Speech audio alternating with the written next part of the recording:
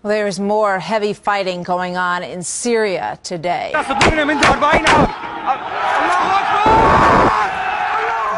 is just endless for so many people there.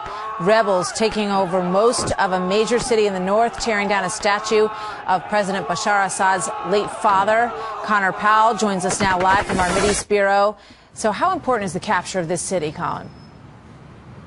Well, Martha, Raqqa is a city of some 500,000, so it's a fairly sizable city, and if rebels are able to hold on to it, it's not clear that they will be able to. It would be both a strategic victory and a real symbolic blow to the Assad regime. In the past 24 hours, rebels have not only torn down that statue of Assad's father, but they've also captured the governor of the province, Jalili Hassan, who is now the highest-ranking Syrian to be held by the opposition. Though it's not clear the rebels can hold on to the city, already pro-Assad forces are mounting a counterattack.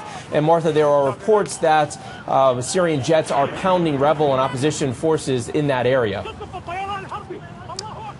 So, Connor, who do we believe is in control of this city right now? It's so hard to tell in so many of these places.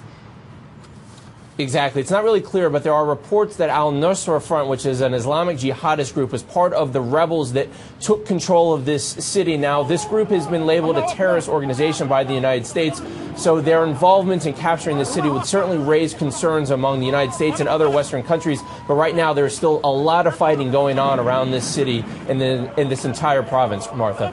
Connor, thank you very much. Boy, such a tough situation. Remarkable sight, isn't it? Yeah.